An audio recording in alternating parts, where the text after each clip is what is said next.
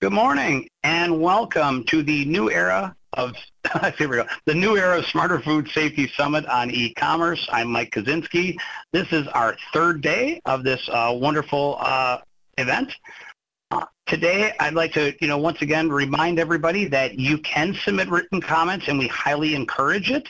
You see the link below, and I don't expect you to memorize all of that, but what I do expect is that if you look in the description right on the YouTube page, you can see that link and you can provide comments at any time.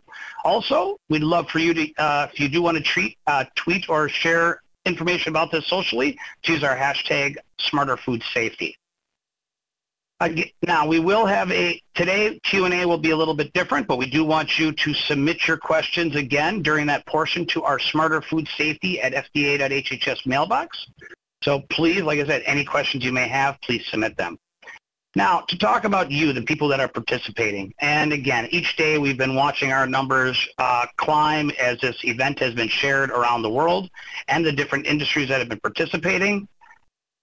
Right now, as we speak, 44 countries initially participated. Now we're up to 49 countries that have participated, and we've had more than 8,000 individual participants each day or overall. So I can't thank you enough for joining us and also for sharing this.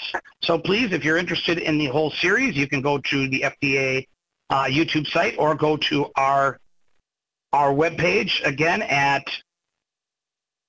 New Era Smarter Food Safety Summit on e-commerce, and all the videos and content will be shared there. So at this time, I'd like to hand it over to my colleague, Carrie Barrett, who will be the moderator or co-moderator for today. Carrie, take it away. Great. Thank you so much, Michael, and good morning again to everyone. And as Michael said, this is our third and final day of the summit.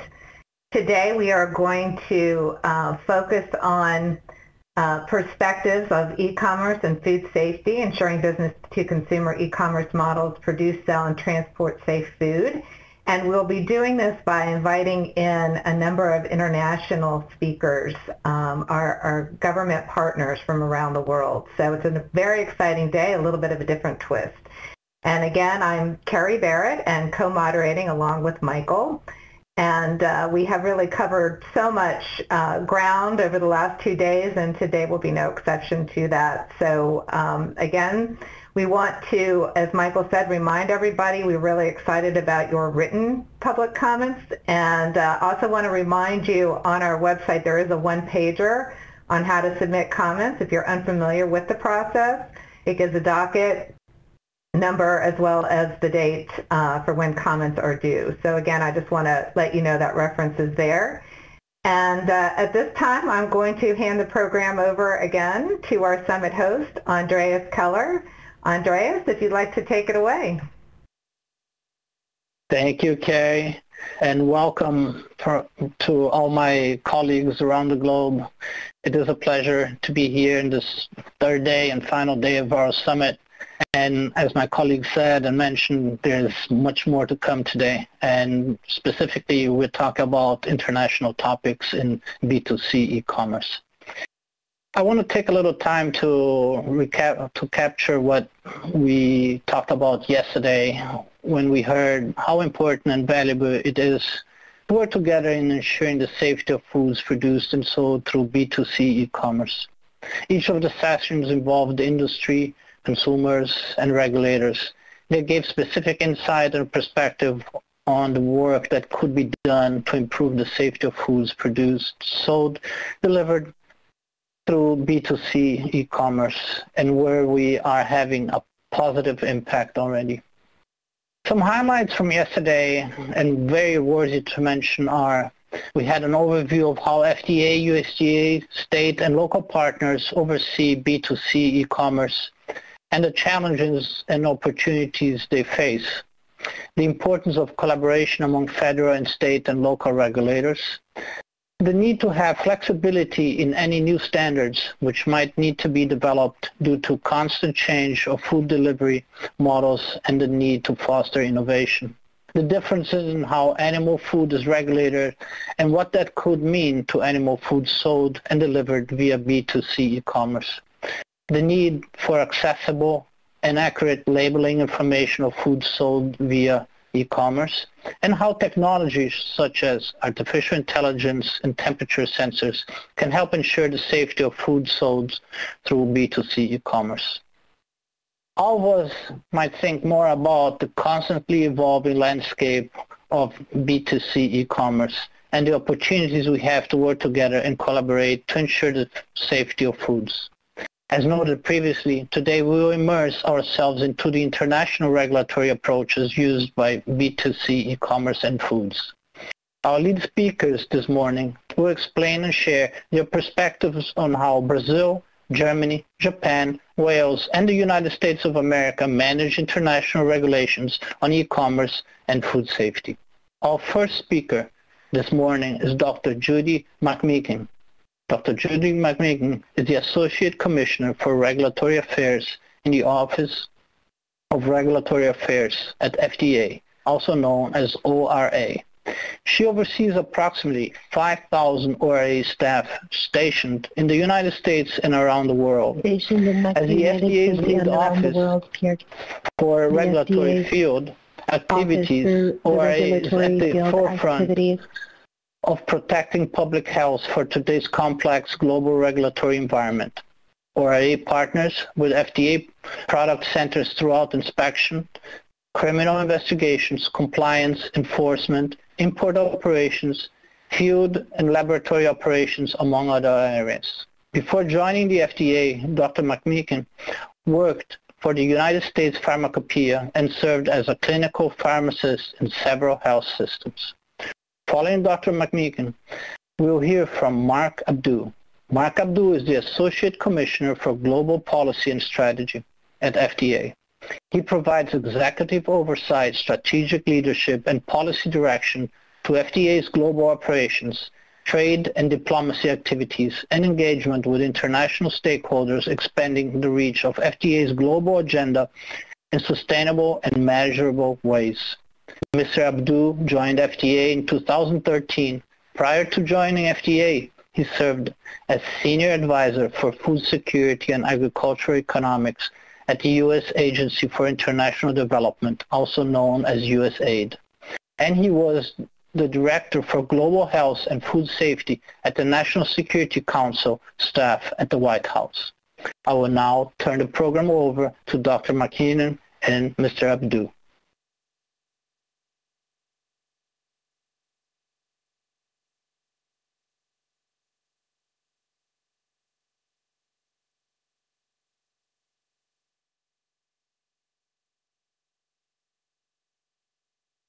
Hello, everyone. Welcome to Day 3 of our new ERA Summit on e-commerce. It is my honor to represent the Office of Regulatory Affairs, or ORA, the FDA's lead office for all regulatory field activities.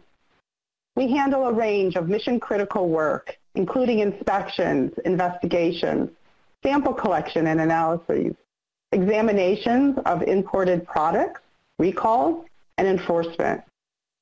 The FDA supports retail food protection in many ways, including the development of the FDA Food Code and the voluntary National Retail Food Regulatory Program standards.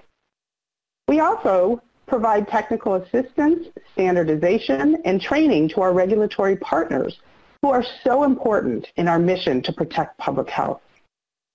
We all know the COVID-19 pandemic has required us to do many things differently. But through it all, ORA has been on duty ensuring the safety of food, drugs, and medical products. We've continued to conduct mission-critical and prioritized inspections, make decisions on imported products, conduct sample analyses in our laboratories, and provide technical support to retail food regulatory partners through our retail food specialists. We've also seen the pandemic change how consumers behave and how industry operates. So we've taken steps to adapt. We have seen a significant transformation in the area of retail food. Updated approaches are needed based on the demands placed on the supply chains, from marketplace imbalances to a rise in e-commerce. We are especially interested in stakeholder feedback on the regulatory oversight for the last mile of retail. Without our federal, state, local, tribal, and territorial partners, as well as trade associations and industry, we cannot fully achieve our mission to protect public health. This is especially relevant since we work with our state, local, tribal, and territorial partners through cooperative programs to ensure the retail sector is regulated consistently across the nation. It's important to stay nimble to ensure a strong food safety system, and in collaboration with our partners, keep all Americans safe from during any crisis. This is why the FDA developed the New Era of Smarter Food Safety Blueprint, which outlines a path forward and builds on the work we've done through the Food Safety Modernization Act. In February of this year, ORA launched the second phase of the agency's Artificial Intelligence Seafood Pilot Program as part of the New Era of Smarter Food Safety to leverage the use of machine learning. This is especially important since the U.S. imports about 94% of its seafood supply. Artificial intelligence will help quickly identify imported products that may pose a threat to public health. Looking at more traditional business models, ORA is firmly committed to investing in New Era's modernization efforts to help ensure the safety of foods sold at restaurants and other retail establishments. This includes supporting our state, local, tribal, and territorial partners through our Retail Flexible Funding Model. The model is a cooperative agreement program that reinforces our efforts to modernize the nation's retail food protection program under the New Era initiative. We're also very proud to be part of the Retail Food Safety Regulatory Association Collaborative, which aims to leverage the resources and strengths of national retail food safety associations to advance retail food protection and reduce foodborne illness. Members are the Association of Food and Drug Officials, the National Environmental Health Association, the Conference for Food Protection, the National Association of County and City Health Officials, the Center for Disease Control and Prevention, and the FDA.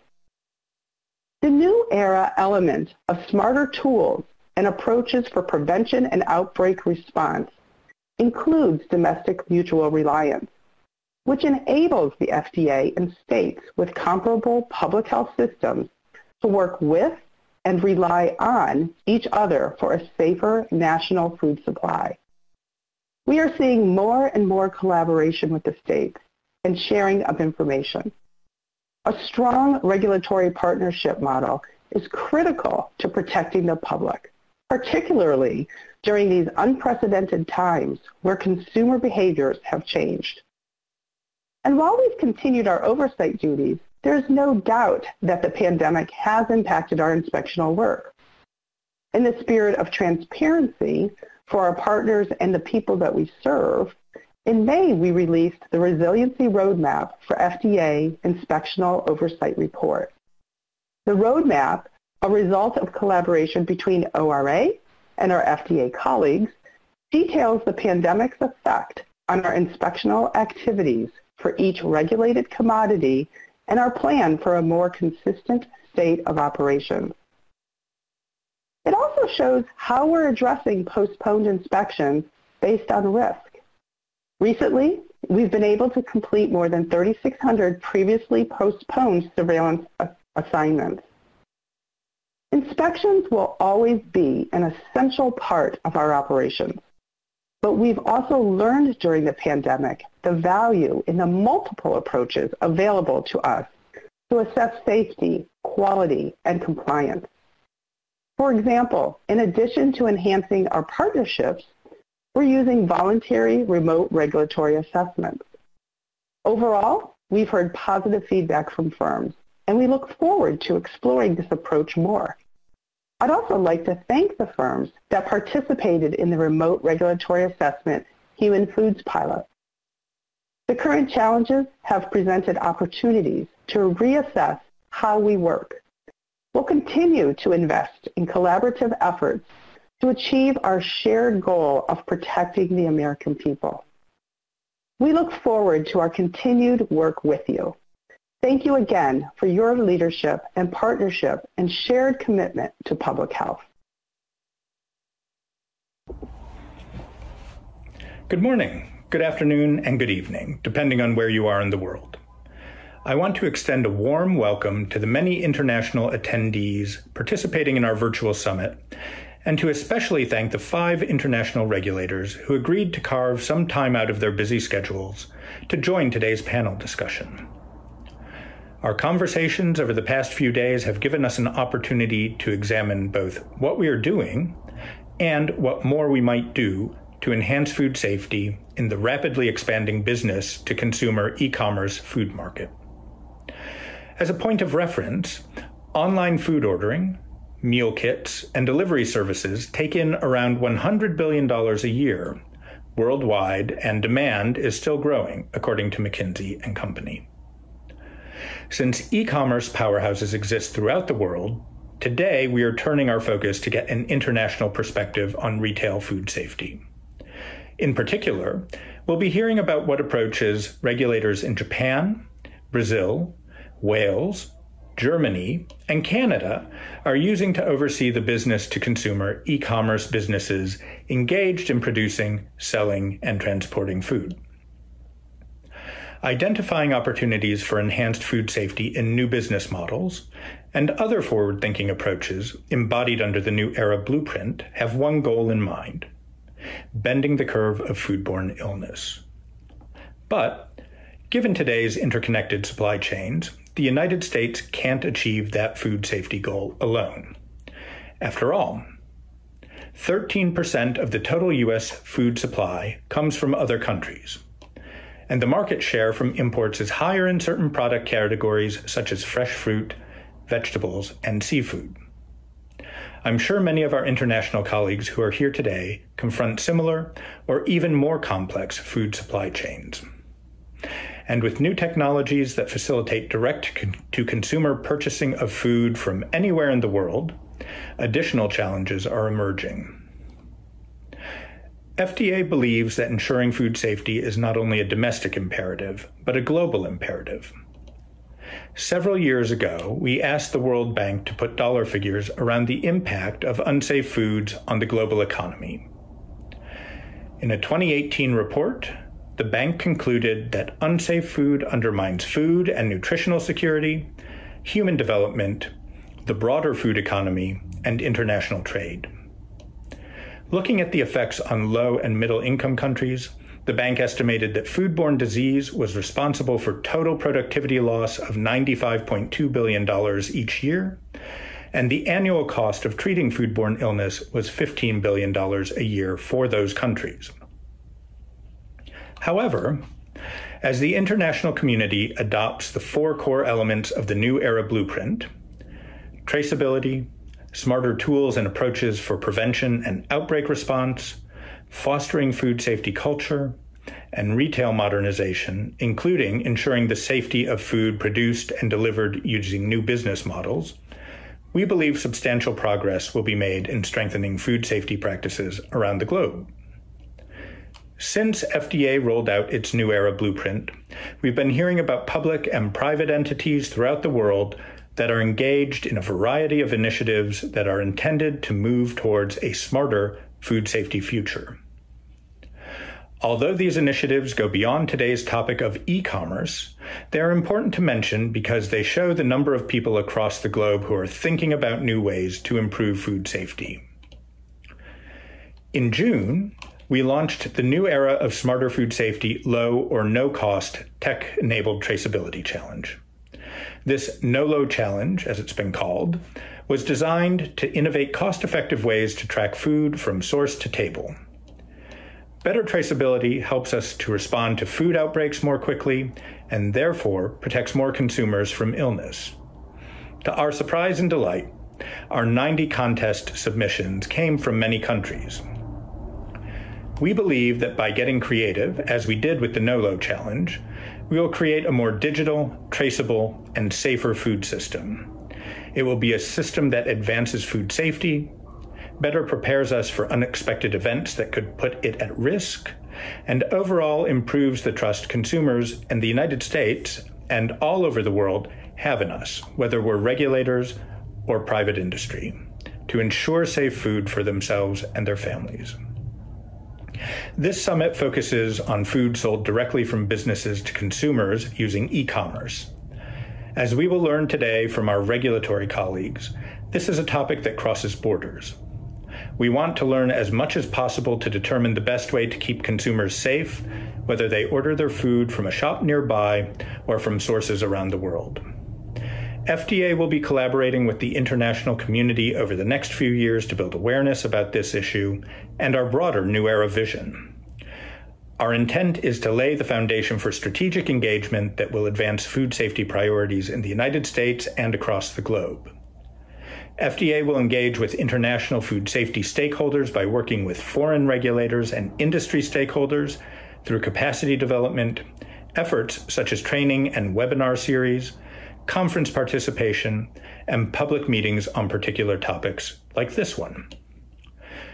We've opened a public docket for this meeting, and we urge all of our stakeholders, including our international stakeholders, to provide us with information and insights by submitting written comments to the docket about business-to-consumer e-commerce. The docket will remain open until November 20th. We will use this information from the docket, from the meeting, and from all of our engagements to determine our path forward. We aim to cooperate with our colleagues, not only providing information, but seeking input on other systems' approaches to risk management, regulation, and enhancing food safety practices, so that together we can all bend the curve on foodborne illness. Thank you.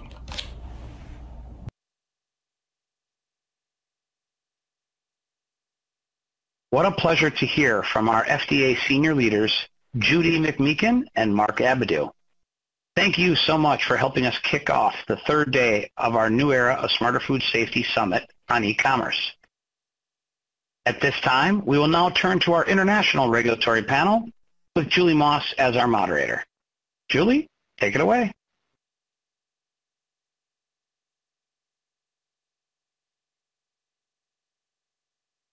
Good afternoon. My name is Julie Moss, and I'll be moderating today's panel session titled International Regulatory Perspectives on E-Commerce and Food Safety, Regulatory Framework and Oversight.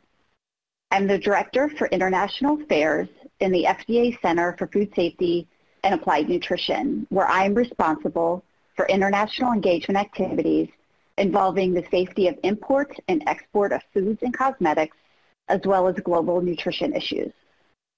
As a reminder, the purpose of this summit is to engage with stakeholders like yourselves and invite input on various topics pertaining to the implementation of Core Element 3.1, New Business Models and Retail Modernization of the New Era of Smarter Food Safety Blueprint. We intend to use information resulting from the public meeting to determine what action, if any, should be taken to help ensure the safe production and delivery of foods sold through new e-commerce business models. It's my pleasure to moderate the next panel session. We are fortunate to have with us some very accomplished panel members from around the world. For this particular session, we pre-recorded all the presentations and follow-up Q&A. Our panelists for this afternoon are Dr. Akira Miki, with the Ministry of Health, Labor, and Welfare in Japan, Mr. Fabio Miranda de Rocha, with the National Health Surveillance Agency, or known as ANVISA, in Brazil, Ms. Julie Pierce, with the Food Standards Agency in the United Kingdom, Dr. George Schreiber, with the Federal Office of Consumer Protection and Food Safety in Germany. You can find more information about these panelists in the bios document on the FDA New Era Summit website. As background on this specific panel, all parts of the world are experiencing an explosion of business-to-consumer food shopping practices similar to the United States. I did some research and wanted to share a few statistics. Analyzed by Geography in 2020, China represented the world's largest online food delivery market in revenue. The United States ranked as the second largest market. India is the third largest globally, with the United Kingdom and Brazil following. I'll note that the Asia-Pacific region not only accounts for the majority of worldwide sales, it also is seen as an innovative hub, pointing the way forward for other regions of the world. In my research, I found that China, South Korea, Japan, and India were cited as top markets in that region. For the European region, Belgium, Germany, France, Italy, the Netherlands, and the UK were top markets. It is expected that Germany will triple its e-commerce food market in the coming years, and the UK is expected to maintain its high ranking globally. This international panel will begin to inform us at the FDA about the regulatory e-commerce considerations by other countries of the world. They have a wealth of food safety oversight, data sharing experiences, and knowledge about trade and the commerce of safe food. I suspect we'll learn a lot. With that, let's get started with our first panelist. He is Dr. Akira Nikki. He is the Director for the Food Inspection and Safety Division within the Bureau for Pharmaceutical Safety and Environmental Health in Japan's Ministry of Health, Labor, and Welfare. Over to you, Dr. Miki.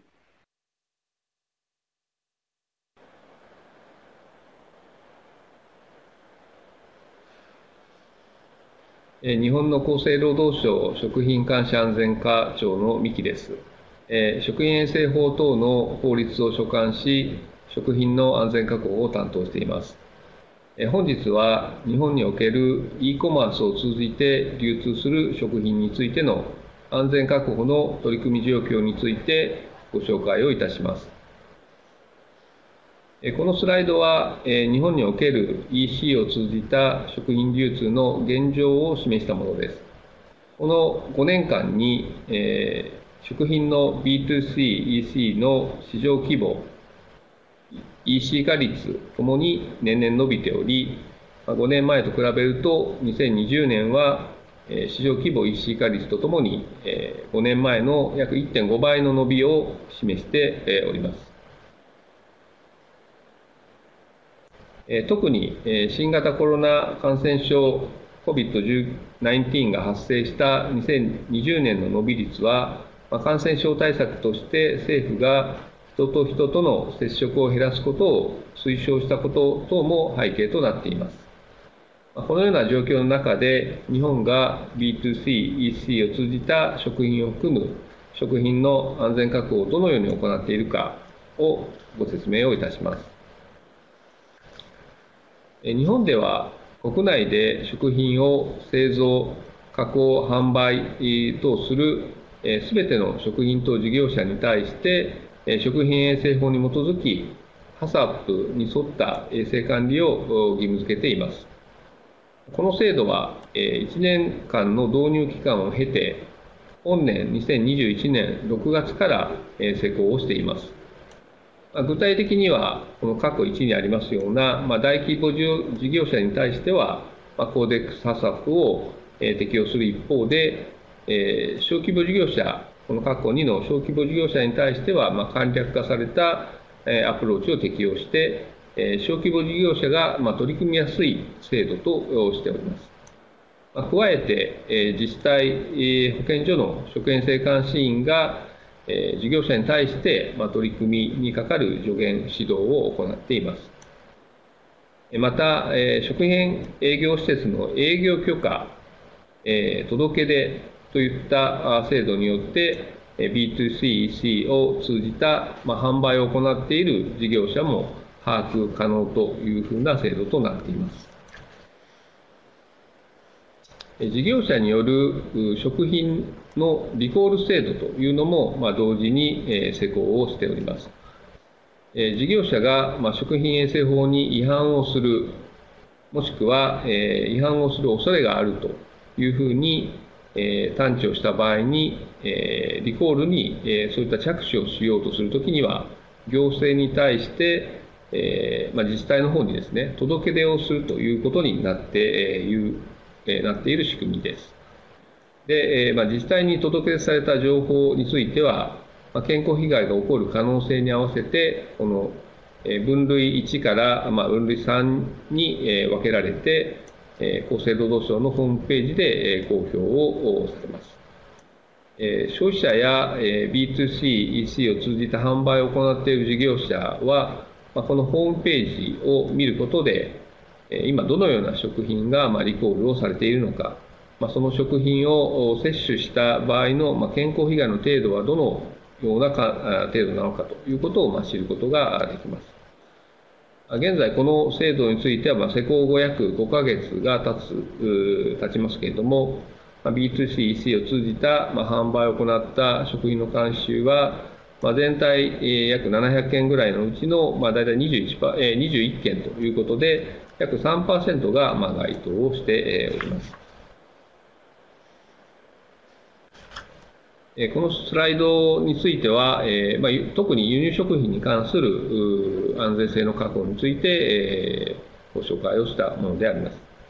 日本は麦類、豆類をはじめとする穀物や肉類、乳製品といった多くの食品を輸入しており、重量では約年間5000万トン、生産額ベースでは約3割を輸入に頼っている輸入大国であります。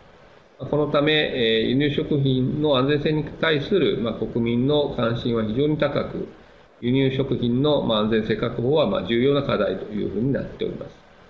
このため、日本に食品を輸入しようとする事業者は、輸入の都度、検疫所に届け出が必要となっております。届け出された食品は、検疫所の食品衛生監視員により審査、必要により検査が行われて、食品衛生法上問題がないということを確認した後に輸入を認めています。さらに、食肉や食肉製品、乳製品といった特定の食品についての輸出国政府が発行した衛生証明書が輸入時に必要となっているほか、食肉を輸入する場合にはあらかじめ国または施設の指定が必要となっています。このように食品安全に問題がある食品が輸入されないよう水際でチェックを行っています。またFDA や EU のRAS 等の情報により、海外でリコールされている食品が日本に輸入されているということが判明した場合には、消費者に対する注意喚起などを行っています。表に示すのは、海外でのリコール情報をもとに、国内で対応した事例となってございますが、2016年に、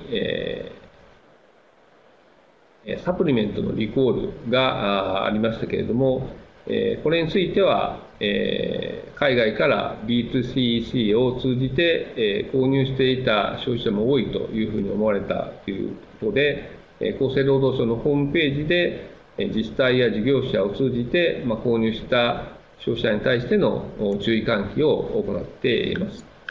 こういった形で国内外を問わず、食品安全上の問題を有する食品にかかる情報が迅速かつ正確に入手をされ、事業者等がその情報を共有できるようにするというようなことが大切だというふうに考えています。次に、日本の食品事業者の B2C、EC への取り組みについてご紹介をいたします。日本を代表するいくつかの食品事業者は、昨今の COVID-19 の状況等も踏まえ、B2C、EC に積極的に取り組んでいます。店舗での実販売と、B2C、EC を通じた販売の流れについて図で例示をいたしました。店舗販売の場合には、小売店舗での衛生管理を行政が確認することに加え、消費者も購入時の食品の衛生状態を確認することができます。一方で、E2C、BC の場合には、配送段階の衛生管理の確認というのが難しいことに加え、消費者は届いた食品の衛生状態しか確認ができません。このため、B2C、EC 事業者は、店舗販売する商品とは別に保管する専用倉庫を作って特別の管理を行ったり、配送時のパッケージの破損等による衛生状態の問題を回避するために、強度の高い包装資材や緩衝材を使ったりと、B2C、EC を通じた食品の安全確保が図られるような工夫をしています。それでは事前にいただいていた質問に対してお答えをいたします。1つ目の質問に対しては、日本において届け出制度を導入したことにより、国内の B2C、EC 事業者の実態把握が可能となりました。このため、安全に係る問題が発生した場合には、実態を踏まえた迅速な対処ができるようになっています。2つ目の質問になりますけれども、EC 事業者を含む食品関係事業者は、原則、事業者の従業員の中から食品衛生に主体となって取り組む食品衛生責任者を設置をしなければなりません。で、この食品衛生責任者には、HACCPを含む食品衛生にかかる教育が行われますが、本年6月から始まった取り組みでもあり、この効果判断については今後の課題というふうに考えています。また、改正法に関する説明動画を厚生労働省ホームページに掲載し、消費者をはじめ事業者などが幅広く学べるようにしています。最後に3つ目の質問になりますけれども、ISO22000、FSSC といった第三者認証は食品安全確保や円滑な商取引に有効であるというふうに考えていますが、一方で小規模な事業者がこれを取得するには大きな負担となるというふうに考えます。このため、日本においては事業者が任意に取り組んで第三者認証を取得しているという状況です。以上、日本における EC を通じて流通する食品についての安全確保の取り組み状況をご紹介をいたしました。今後も日本における EC を通じた食品流通はますます拡大するというふうに思っておりますので、引き続き必要な対応を取っていきたいというふうに考えています。ご清聴どうもありがとうございました。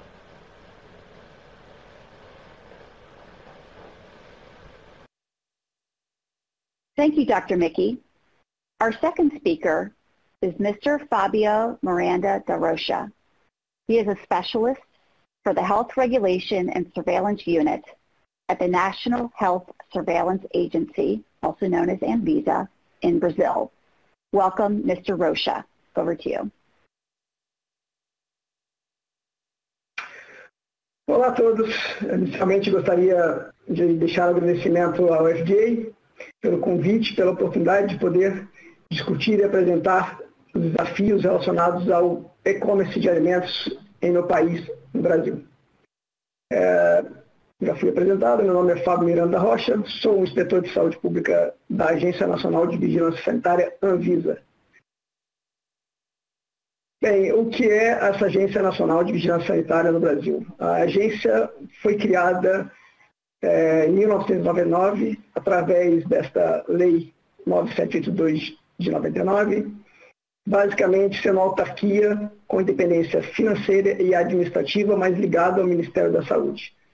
O papel da agência reguladora, deixo aqui registrado no slide para todos, mas de forma simples, a agência é responsável pela normatização e execução do controle sanitário no ambiente de âmbito federal no Brasil. Controlando os produtos sujeitos à vigilância sanitária, como alimentos, cosméticos, medicamentos, e assim também como serviços hospitalares, área de portos, aeroportos e fronteiras, onde a Anvisa é a autoridade sanitária responsável em pontos de entrada no Brasil, e um papel muito importante da agência é de ser a coordenadora do Sistema Nacional de Vigilância Sanitária. O que quer dizer isso? A Anvisa ela não executa nada diretamente do mesmo volume que os estados e municípios executam. Os estados e municípios têm uma atuação na vigilância sanitária em loco muito maior até do que a Anvisa. E a Anvisa atua como um órgão coordenador desse processo. Não há uma hierarquia entre os três entes, federais, estaduais e municipais, mas sim uma cooperação e uma discussão, uma interligação de ações contínuas. E com isso, dentro do Sistema Único de Saúde, que é o sistema público do Brasil, que é um sistema gratuito e universal, o Sistema Nacional de Vigilância Sanitária executa as ações de proteção à saúde pública no Brasil. Bem, eu não vou entrar em detalhes da nossa organização de estrutura da Anvisa, mas é só para dar uma ideia do que é esta agência. Nós temos na agência uma diretoria colegiada, que é o nosso corpo diretor, que são 5, sempre indicados, nomeados, aprovados pelo Congresso Nacional, e ligado às diretorias estão as áreas técnicas da agência. A agência está separada por áreas técnicas, não por produtos, e sim por processos. Portanto, a área de alimentos tem atuação em diversas diretorias e diversos departamentos. Eu vou destacar algumas áreas importantes e cruciais aqui para todos dentro da Anvisa. Primeiro, a área de assessoria e relações internacionais. É uma área que é, obviamente, necessária para qualquer contato institucional com a Anvisa no âmbito internacional. Depois, falando mais diretamente sobre o assunto alimentos no Brasil, nós temos a Gerência Geral de Alimentos, que é a gerência responsável por normatizar, por realizar as análises de segurança dos ingredientes que vão ser utilizados em alimentos no Brasil, fazer os processos de anuência dos registros dos alimentos que ainda são exigidos em alguns casos no Brasil, e passando depois para a área a qual eu pertenço, que é a Gerência Geral de Fiscalização e Inspeção de Alimentos, que está em outra diretoria, mas atua basicamente cumprindo ou fiscalizando o cumprimento das normas exaradas pela Anvisa. E o outro destaque da organização vai para o Portos, Aeroportos e Fronteiras. Essa gerência geral é responsável pela importação e exportação de todos os produtos relacionados, sujeitos à vigilância sanitária, inclusive os alimentos. Voltando agora mais ao foco da apresentação, poder falar um pouco mais da realidade da Anvisa em relação ao e-commerce no Brasil, os problemas, as irregularidades, as ocorrências sanitárias mais comuns no Brasil. É bom que se diga que aqui eu falo com fotografia do ambiente federal, não dos estados e municípios, que podem ter realidades diferentes, como falei anteriormente, mas é uma fotografia do que a Anvisa atua e recebe com mais frequência. Primeiro, o que é mais comum são as denúncias e apurações relacionadas a alegações terapêuticas feitas para propagandas de alimentos. Isso não é permitido, muitas vezes inclusive alegações graves como tratamento ou prevenção de doenças como câncer, doenças cardiovasculares, diabetes, etc. Isso é a maior demanda hoje que a Anvisa atua nesse setor de e-commerce.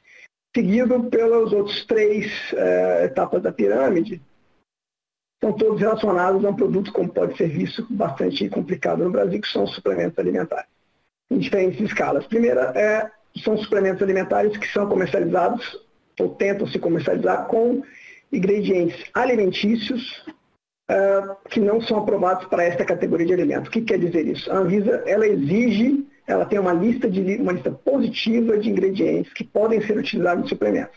Essa lista é baseada em evidências científicas daqueles ingredientes que fornecem ou nutrientes, ou substâncias bioativas, ou enzimas, ou probióticos. E as companhias, as empresas resolvem inserir outros ingredientes que não têm nenhuma função e por isso não é permitido que seja comercializado desta forma. Após isso, tem os produtos da medicina tradicional chinesa, que na realidade não são suplementos alimentares da categoria no Brasil, mas são aqui tentados serem comercializados como suplementos alimentares. Eles são, na realidade, medicamentos classificados aqui no Brasil. Portanto, é outra forma de tentar escapar um pouco da legislação de medicamentos que é mais rígida. E o último, o topo, que é em menor frequência, mas é grave, é a vinculação e a comercialização de suplementos alimentares com substâncias proibidas, dopantes, anabolizantes e assim por diante. Como que a Anvisa trabalha nessa atuação no e-commerce de alimentos? Basicamente, nós temos uma atuação de rotina baseada em dois pontos iniciais, ou através de denúncias ou uma vigilância ativa que os inspetores realizam na internet. E após a identificação ou recebimento da denúncia, essas informações são direcionadas a uma área chamada área de triagem, uma área de screening, onde tem uma equipe especializada que consegue ali já ter um diagnóstico se há uma materialidade de infração sanitária e uma suposta autoria que seja possível de ser alcançada dentro do trâmite da Anvisa. Esta área pode definir, de acordo com essa avaliação inicial, o caminho dessa denúncia, o caminho dessa vigilância dentro da agência. Pode ser aberta uma investigação dentro do âmbito federal, dentro da Anvisa, e esse caso geralmente são produtos de maior risco sanitário, que é uma distribuição nacional ou até internacional. Por isso a agência federal entra com a investigação na própria agência. Ou essa equipe de screening pode direcionar essas informações para as vigilâncias dos estados e municípios que vão atuar diretamente. Isso nos casos dos produtos de menor risco ou com distribuição local, regional, que não faz sentido uma intervenção federal. No caso das investigações da Anvisa, após a investigação comprovar a materialidade das infrações e qualificar os autores dessas infrações, a Anvisa ela exara medidas restritivas, que podem ser a proibição de uso, de propaganda, de comercialização, até mesmo, nos casos mais graves, o recolhimento desses elementos do mercado. E essa publicação das medidas restritivas é feita no Diário Oficial da União, ou seja, o jornal oficial do governo brasileiro, e também estão disponíveis nos links que eu deixo aqui, que este é um link das consultas para as medidas exaradas pela Anvisa, e também, no caso de alimentos, a Anvisa tem uma rede de cooperação com representantes de todos os estados, chamada REALI, que recebe automaticamente os alertas gerados quando são publicadas alguma medida restritiva pela Anvisa em alimentos.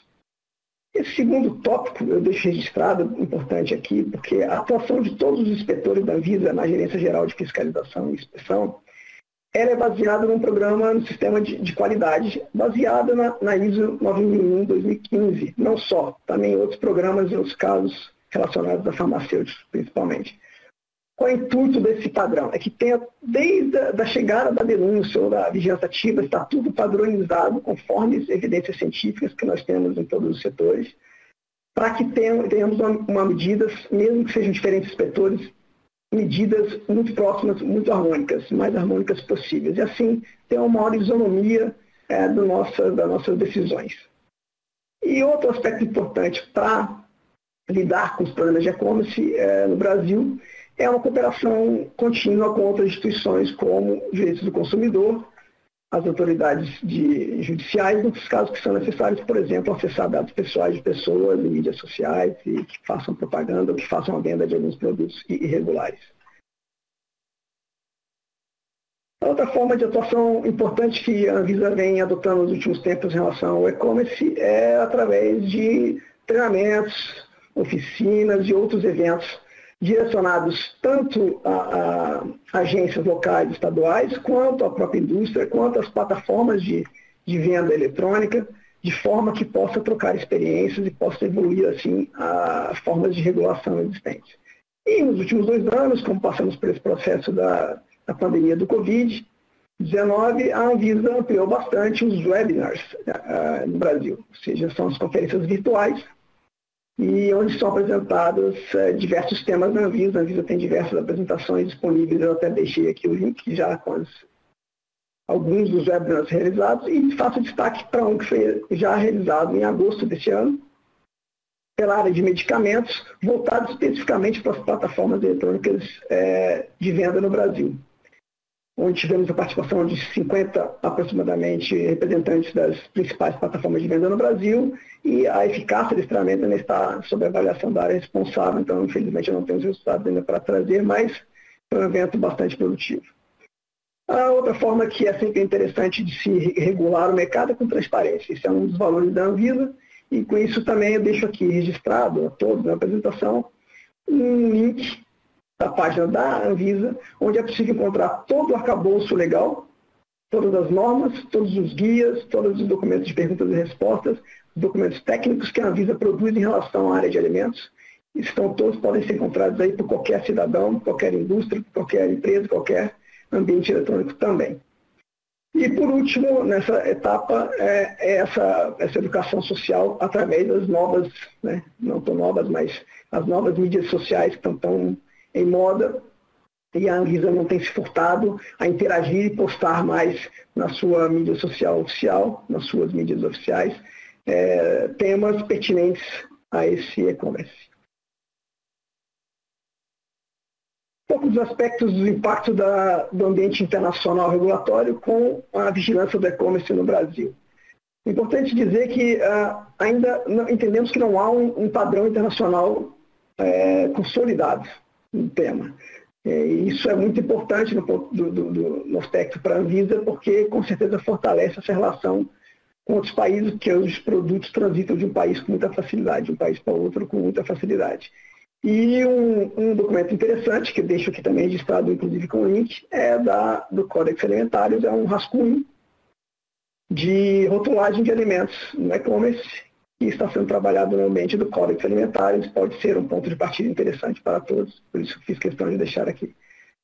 O segundo ponto é a ausência de canais de comunicação mais ágeis entre as autoridades internacionais, porque hoje os trâmites, muitas vezes, não têm a mesma velocidade que a internet é capaz de produzir. Então, à medida que gera um alerta de, por exemplo, um produto sendo enviado de um país como os Estados Unidos para o Brasil, hoje não temos agilidade de poder entrar em contato diretamente com as autoridades americanas e solicitar também um apoio de cooperação, informando que está havendo uma venda de um produto irregular, um produto até falseado, ou que seja, no Brasil, para que possa ter uma ação coordenada. Porque à medida que se solta uma publicação de uma medida restritiva, essa empresa tira dos Estados Unidos e volta para outro país e consegue assim fugir de ações mais eficazes. Isso é um problema, e imagino que seja um problema mundial. E por último, também um pouco nesse sentido, a assimetria de regras sanitárias, de controles sanitários em outros países, dificulta todo o trabalho de e-commerce, acredito que no mundo inteiro. Principalmente, por exemplo, hoje nos serviços postais de correios, onde qualquer empresa ou cidadão consegue enviar um medicamento, muitas vezes, obviamente fingindo que é um alimento, para um usuário do Brasil, em poucos dias ele recebe isso em sua casa. E dificilmente o sistema de fiscalização consegue cobrir ou restringir 100% desse comércio pelo volume que hoje é bem grande. Bem, era isso, um breve resumo. Tentando me ater ao tempo que eu havia disponibilidade, deixo aqui de novo meu agradecimento. Também todos os contatos da agência, todas as mídias sociais e o website para contatos futuros. Muito obrigado e bom dia, boa tarde a todos. Thank you, everyone. Thank you, Mr. Rocha. Our next speaker is Ms. Julie Pierce. She is the Director of Openness, Data, and Digital, Director for Wales, and Director of Science, Evidence, and Research, all with the Food Standards Agency in the United Kingdom. Ms. Pierce, welcome, and over to you. Hello, I'm Julie Pierce. I'm the Director responsible for Science, Information and Wales at the Food Standards Agency in the UK. Now, we recognised the increase in e-commerce for food a few years back. And first of all, we started to see the food aggregators, Just Eat, Deliveroo, Uber Eats, new but similar to each other. We then saw the rest. Many more were appearing, from big to small. So we could see we were looking at something different. But really, were they food businesses just wrapped in a digital coat, or something else? Were they more or less risky? Did our existing controls apply? And how should we respond? And then, could we even see these digital businesses operating?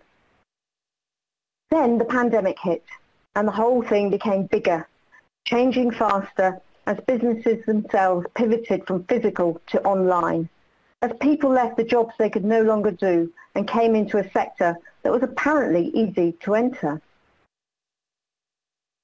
So we commissioned some research to understand the market and how it was evolving. We wanted a taxonomy to understand the shape and nature of these businesses. They weren't all the same, but were they built from the same building blocks? What is common to all of them? Fundamentally, food is being bought and sold and supplied to the consumer. So what is different? And I think for me, seeing the platforms was key. And they were starting to stand out as being different. There were many small micro businesses, and also there were the big traditional physical retailers. And they were starting to move in to have an online channel. But these big digital platforms were different. And then are these digital platforms themselves all the same? Or no? And we begin to see again those that are focusing on food delivery, but also the big marketplaces that are selling food but have a much, much wider offer. So what is the impact on the food ecosystem? What have been the shared characteristics or themes that we're drawing out? We're seeing tech businesses entering the food world, native tech companies that don't know or don't want to know about food or food safety. We're seeing the supply chains being rearranged. There's no reason to keep the existing supply chains if they're not working for them. It's easy to switch. We're seeing online as default businesses, businesses that really only optimally operate as online. We're seeing lots of information on the supply chain, lots of data about the business themselves, but also the whole of their supply chains. We're seeing increased interconnectedness of the businesses and the ecosystem they generate around themselves. Seeing ever-adapting business models. Just because they can, they will change. They'll extend out and start to operate in new areas really quickly. And just as quickly, they might pull back if it's not working for them and they're not making money. We're seeing bundling and unbundling of business process steps. The classic shape of the businesses are changing and changing repeatedly. We're seeing the faster emergence of new businesses and the change of those businesses, and sometimes the demise of them as well, just as quickly. We see decreased visibility of business identity often. That unbundling might include unbundling of the ownership of the business from its brand, or maybe the creation of dark kitchens where it's just really not clear at all who owns or operates that dark kitchen. And then finally, seeing private standard setting. So many of the businesses do have standards. They create them. They may be their standards of their own making, or they're using ours. We think it's great. So overall, as we sit back and look at what we've learned, what is the real risk? And I think we can say it's not as great as maybe we feared when we went into this. Whilst there's a large number of businesses, many of them are very small, and so the scale of the risk is low. And most actually do want to do the right thing. They just want to find an easy way to learn and to do it quickly. And the big platforms themselves often will help to get the smaller businesses to do the right thing through the application of their own controls or the provision of information and support to the business that they've listed. They want them to succeed.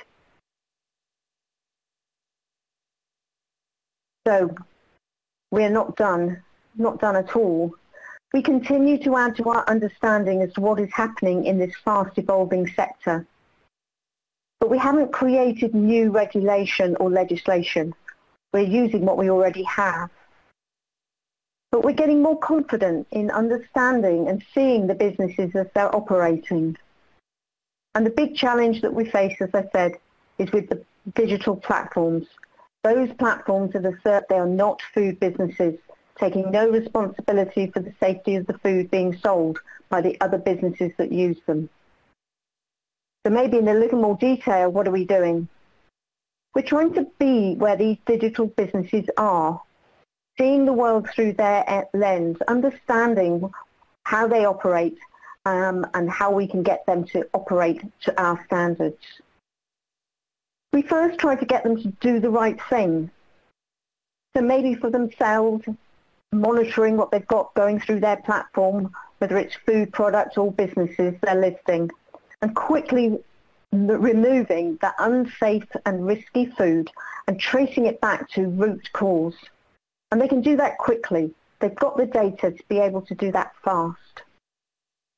Or maybe we want them to take off those businesses that have got a low food hygiene rating score.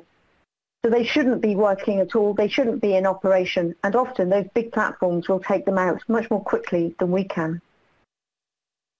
We're giving them relevant, easily consumable guidance for them to use and to share with the businesses they list. It's digital first.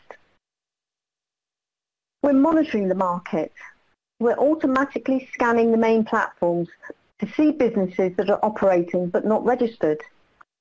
And also using image recognition to see businesses that display a food hygiene rating but don't really have one. We're also helping consumers complain to those businesses. Often they feel impenetrable. They're happy to sell to you, but it's really hard to complain when something goes wrong. And that's both for the consumers themselves, but also the local authorities that are enforcement partners. So we're creating standard APIs that will be easy for these big digital platforms to use. So there's no excuse. It will be easy for all parties to use the same API. Now we think that we should not do this alone. We see that some of these platforms are super powerful. They're operating in many other sectors beyond food and working hopefully with many other regulators and also in other jurisdictions. This isn't just a UK thing. And so we're hoping that all of the regulators that need to regulate these big players need to be aligned to make those changes happen. And that is a challenge. But there is something working for us. There is an emerging safety tech market that's been developed for other online harms. And we're looking to see whether we can repurpose that technology and reuse it to see food safety risk. Now we do see the importance of international alignment of these platforms, alignment of the regulation and standards that they should be operating to. There is food being imported using these big platforms as the vehicle. We can see that. And that with other subsectors, we see that alignment as valuable for the regulator, business and consumer. And we at the FSA also wish to share what we know, what we've learned, and also some of these tools that we've developed that might help all of us along this journey. Thank you.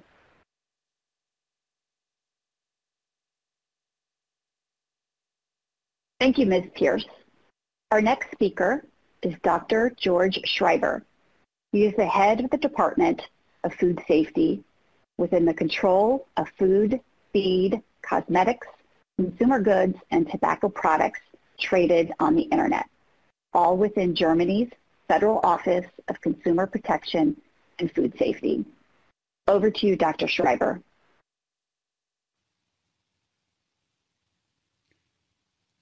Ladies and gentlemen, first I would like to thank FDA for giving me the opportunity here to present how we do e-commerce control in Germany and what challenges we are facing. In Germany, we have 400 districts, and each of them has a competent authority which is responsible for food control. So they are doing the inspection of the food businesses and they are enforcing food law. And they are organized in 16 federal states. We call it in Germany Länder, 16 Länder. And the Länder governments, the Länder ministries are actually responsible that in their territory the food law is enforced. So we have a very federal structure. But in case of e-commerce control, we decided in Germany in 2013 to create one central unit, the name is Gezielt, who is doing the internet searches for all of these 400 competent authorities. And they are doing it not only for food, but also for feed, for cosmetics, for consumer products, for tobacco. We have meanwhile a unit who does searches for pesticides, the control of pesticides, and we are talking also about currently to control also the trade of pets. Yeah, so we do centralized searches in order to avoid double or multiple work. So, and secondly, by organizing all the work in one central unit, we can concentrate the expertise. So these people in this unit, they have special hardware, special software, of course, and they have meanwhile a lot of skills to do internet investigations. So what are our achievements? In the European Union, and so also in Germany, each food business operator has to be registered with its competent authority. And we are since years now, we are enforcing that on the internet. So we are working together with our Federal Central Tax Office, which runs 24/7 a web crawler which is looking for e-businesses. And of all these data of all business, we can extract, we have the legal base to extract the food businesses, the e-food business, and together with the competent authorities, we are checking whether they are registered or not. We are informing also the big marketplaces, the platforms, Amazon, eBay, Alibaba Group, and so on. If a product is offered on their marketplace which is a risk to the health of the consumers or which misleads the consumers. So we are informing them, and then under EU law, they become responsible if they do not act immediately. So they have to remove these products from their website.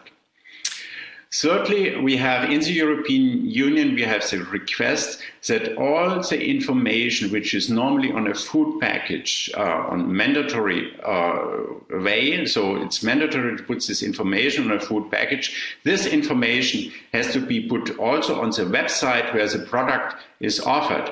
And so the consumer can have access to this information before the purchase is made. We have also under EU law, we have the possibility to close websites. Of course, this is only the last measure. So we use this measure, this power, if traders are not responding. So if they are in a third country, for example, if they are outside of the EU and they are not responding to our requests, then we can close their websites if they offer unlawful products. And we have also the power to sample online without identifying us as a control authority. So we can buy products and use them as official samples. And we can do that not only for all the food chain products, but also for consumer products. This is, of course, a very important achievement. So, but beside all these achievements which we made during the past years, we still face a lot of challenges. And so we are quite happy that the European Commission has put forward a proposal for a new law, the Digital Service Act, which gives much more responsibility to the marketplaces in order to make them offer lawful products on their marketplaces and remove the unlawful products.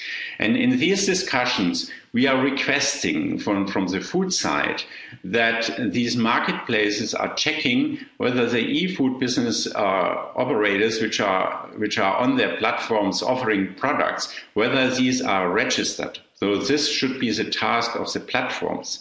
And it should be also the task of the platforms to inform the public if if a non-compliant product has been offered, so non-compliant with our legal requirements.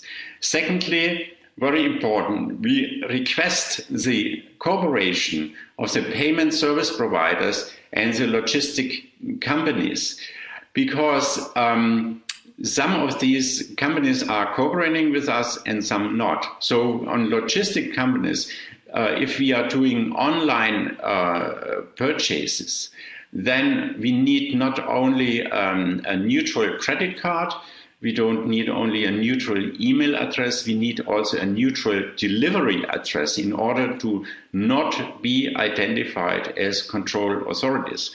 And some are cooperating, some not, so we request a legal basis to make them cooperating. The same is true for payment service providers. We have, from time to time, we have traders who are hiding, who are offering by purpose unlawful products. Sometimes they are in third countries, sometimes in the EU, sometimes in Germany, of course. And of course, our unit has the means to find them, but not in all cases. And in these cases, we need the cooperation of the payment service providers to give us the correct address of these traders in order to put measures on them. And finally, what we are requesting is the legal basis to search in general on the internet without being identified as a control authority. So not only buying products anonymously, but also doing in general searches. And this is particularly important for social media. So what do we do with the consumers? Of course, we inform the consumers how to shop safely on the internet. Yeah, we have on our websites, we have a little shop, a kind of shop where we make them aware where are the challenges, where are the points where they should be particularly careful. And we have also put this information on paper, and we do annual reports, and we of course try to distribute it at any occasion where we meet consumers. In the same way, we are informing the traders. We have put in simple language the main requirements and the main obligations of traders. We distribute this information via our website, of course, but also we send it to the trade association, and we have given it to the marketplaces in order to give them the possibility to put this information on their website. In the European Union, the European Commission has a unit with quite a number of inspectors who are checking the EU member states, whether the competent authorities of the EU member states, whether they are able to transpose and enforce the EU food law. And so member states are constantly checked. This is a standard process since many decades, but now the European Commission has also started to do this on e-commerce controls. They started in 2017 with fact-finding missions, and now they announced audits, and they will check how the EU member states do the control on the internet. And finally, I would like to mention Codex. Codex has also started to put this subject on their agenda, and we are appreciating that very much, and we are contributing there on the Codex level actively. Ladies and gentlemen, thank you very much for your attention. Thank you, Dr. Schreiber, and thank you to all of our panel members. It was intriguing to hear how all of you are addressing business to consumer food safety oversight in your own countries.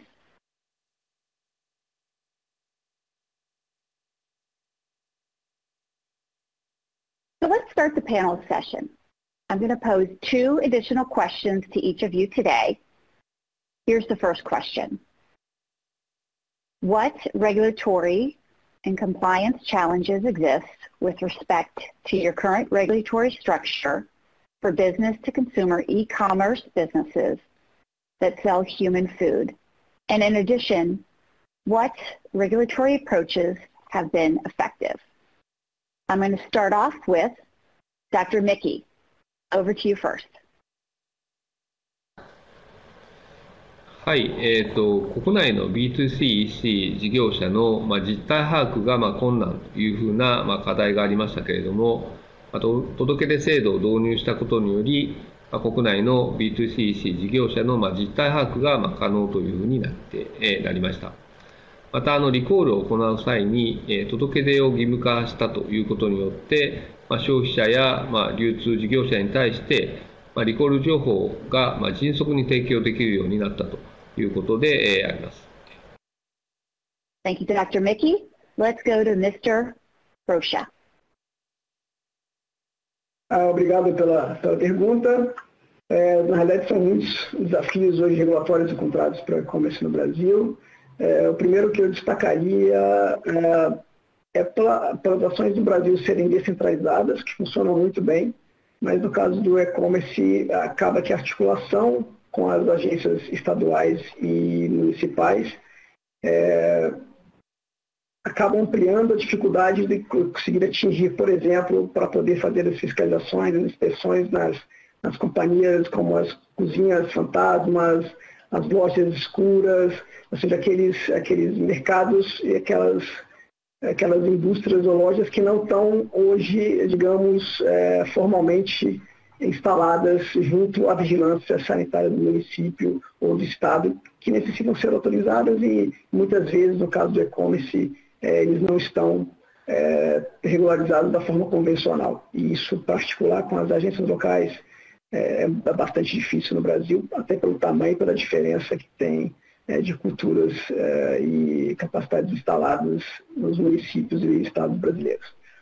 Outra questão que é bastante impactante no Brasil é o marco civil da internet aqui, chamado aqui a Lei 2965 de 2014, que é a lei que estabelece as regras para o uso da internet no Brasil, ou seja, a proteção da privacidade, dos dados pessoais, a inviolabilidade da vida privada, etc.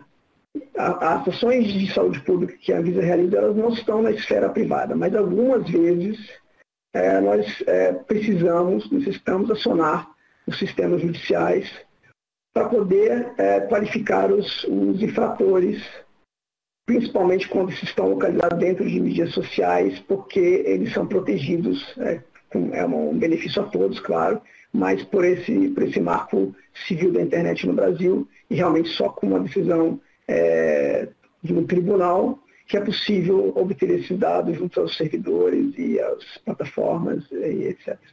Então isso é um desafio muitas vezes, porque demora um tempo para você conseguir, às vezes, esse contato e esse trâmite no sistema judiciário brasileiro.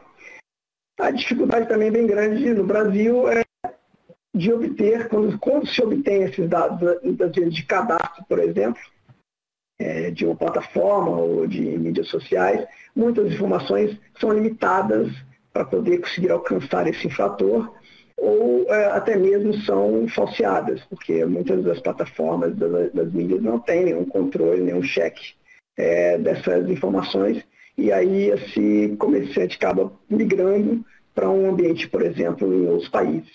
Pode botar isso num ponto .com, num ponto .au, em outros países, e assim ele consegue manter seu mercado ativo e sempre com informações nem sempre verdadeiras, se possível de alcançar pela autoridade sanitária. Acho que esses seriam os 3 principais desafios no Brasil. Thank you, Mr. Rocha. I'm going to tag Ms. Pierce next. Over to you. So the main challenges that we're facing in the UK relates to those businesses that do not see themselves as food businesses. They say they're not selling food, they are simply platforms, and they have no responsibility whatsoever for the businesses that they list or they work with. Now, that is I think a difficult area, and so at the moment we're trying to make the most from the regulation and the legislation we already have, and to date that has proven its worth. I think we're also very open to the other regulation and policy levers or tools that we've got in the toolbox. So working with businesses, persuading them to do the right thing, maybe calling out publicly where we think their behavior is inappropriate. They really do not want to lose customers. They really do not want to get a bad name in the marketplace with those people they're selling to. So I think we're also mindful of the power that we've got in the influencing approach rather than pure regulation. And then if we did step into that wider legislative arena, it takes a long time to make changes there. We are very mindful in the UK that we probably need to work with other regulators. At the moment in the UK we have a bill going through Parliament about online harms that doesn't address food safety as being one of those harms. But maybe we can use that to get businesses to change their behaviour and maybe apply a similar sort of approach to food safety in the same way they do other types of online harm. Now, I don't think I'm being overly optimistic in that, because again, these businesses, what do they want? They want a level playing field, and if they've got to do something, they want to do it only once. So if there are these online harms over here and they're obliged to do something and respond, we say, well, it's relatively easy to apply the same sort of approach to food safety. So that's the sort of approach we're taking. And again, that's why we're looking at some of the food safety tech that's being developed to, again, say it's being used over here. You understand how it works, what it can do, so maybe we just extend it and apply it over here. So that's the sort of approach that we're taking. Thank you, Ms. Pierce. Let's go to Dr. Schreiber. Over to you for final words on question 1. So for us in the European Union and of course in Germany, it is very important that the e-businesses comply with the whole law, with the whole food law, which we have on the EU basis and on the national basis. And this is irrespective whether they are trading within the EU or whether they are situated in a third country and then supplying their products to EU, to German consumers. So even if they are in China or in US, they have to comply with EU and national law if they want to put their products on the German market, if they want to supply the German consumers with their products. This is very important for us. And this is actually the case also for the stationary trade. So what we are demanding is the same requirements for online businesses as well as offline businesses. So we don't want a discrimination, or we don't want advantages for one side or the other side. We would like to have the same requirements for all the businesses, whether they are offline, whether they are online, whether they are in the EU, whether they are outside of the EU. That should be the same. And this is very important for us. And in order to achieve that, of course, we need a strong e-commerce control. So we requested the legal basis to sample online for official sampling. So we finally got the legal basis. We can buy products on the internet and without identifying us as a control authority, and we can treat these products, these products as samples, as official samples. This was very important for us, and but we are still facing a lot of challenges. So on the marketplaces, we have, of course, a lot of products which do not comply with the law. And of course, we are checking, but we cannot check the whole internet. So what we are requesting is that the marketplaces take much more responsibility. So if they see that a product is not compliant with legislation, they shouldn't put it on the marketplaces. And with new law, we will make them much more responsible as it is today. The same is true for payment service providers. Or in general, internet service providers. What we are seeing is that quite a lot of internet service providers are cooperating with competent authorities because they want to make money. They don't want to have problems with control authorities and enforcement authorities. But some do not. And in order to make them all cooperating with us, we need a legal basis, and we are working on that in the European Union, and I'm very sure that we will achieve that quite shortly. Thank you. Thank you, panelists, for your responses to my first question. With this area of food purchasing being relatively new, we all have much to learn, don't we?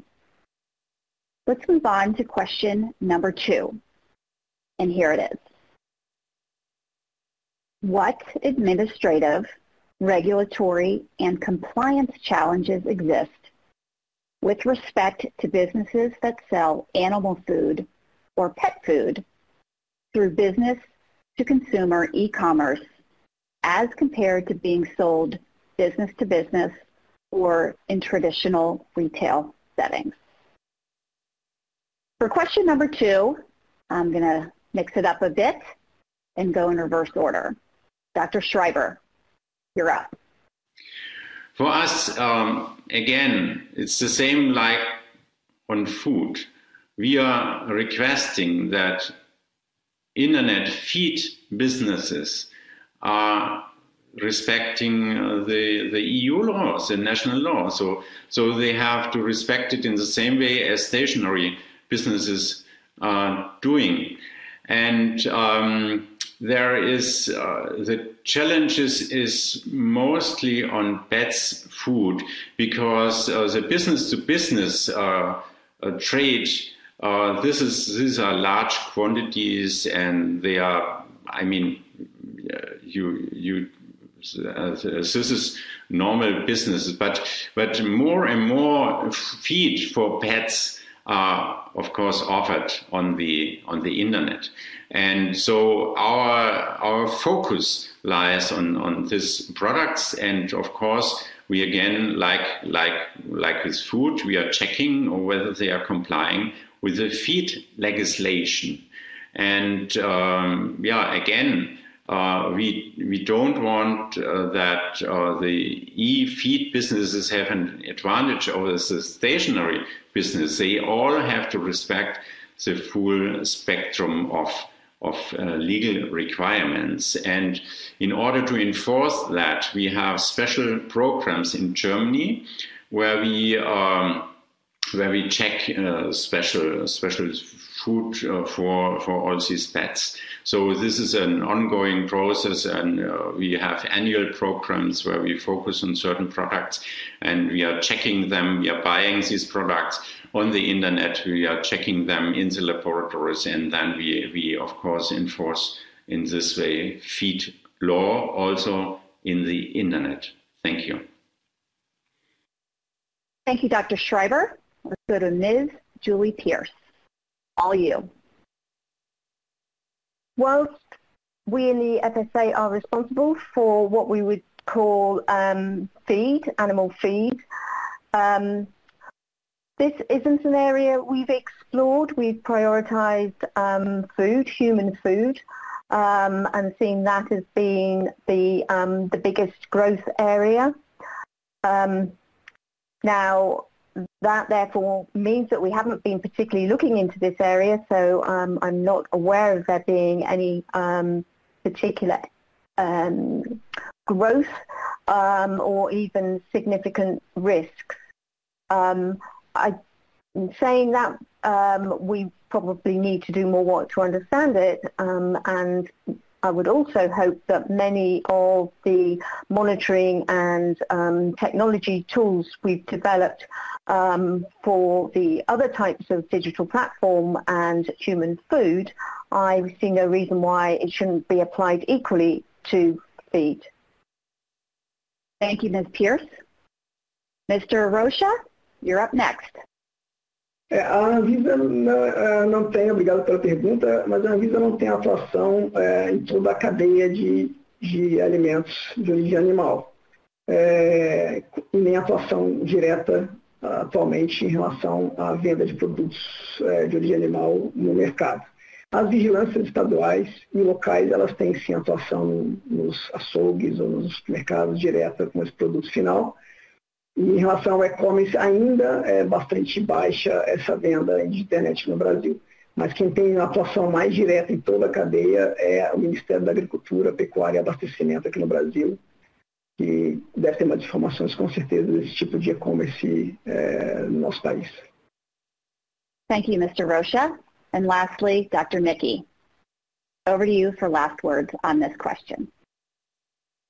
はい、動物、ペット向けの食品についてということでありますけれども、日本では農林水産省と環境省がペットフードの安全性の確保に関する法律、いわゆるペットフード安全法を所管をしています。で、食品の規制とは異なるような形になっています。で、ペットフード安全法では、ペットフードの成分規格や製造基準といったものを定めており、これに合わないペットフードの製造・販売が禁止をされています。Thank you, Dr. Mickey, for closing out question number 2. I appreciate the time our panel members took to participate and share their knowledge with us today. This concludes our panel session. If this panel session spurred an idea or a comment, I encourage anyone in the audience to submit a comment to the docket or to the FDA website associated with our New Era for Smarter Food Safety Summit. Again, thank you to my esteemed regulatory panel members that joined me from Japan, Brazil, the UK, Germany, and Canada. Hearing your experiences and perspectives about business-to-consumer e-commerce is incredibly useful as we move forward in this dialogue about new business models and retail modernization. All of us at the FDA really appreciate your participation today. At this point in the agenda, we have a short break. My colleague, Carrie Barrett, will return to reopen the meeting for open public comment when the break is over. Thank you. Thank you, Julie, and thank you to all our international regulatory panelists. We're now going to take a 15-minute break, and when we return, I will hand it off to my colleague, Carrie Barrett, who will guide us through the open public comment portion of the agenda.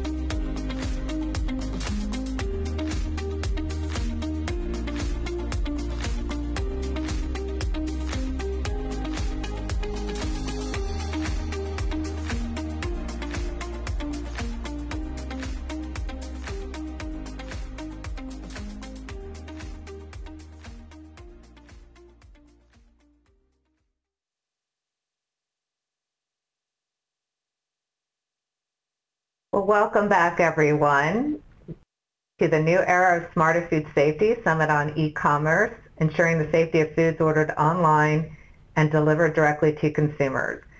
We are now at a part of our agenda where we're going to take open public comment.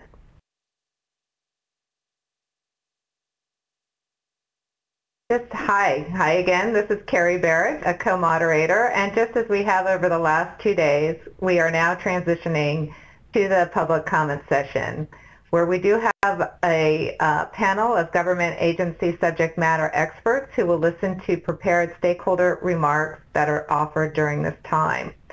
So I want to welcome today's public comment presenters. We have a group here with a number of international perspectives, so we're very excited to hear all of our speakers today and to bring that aspect into the public comment process.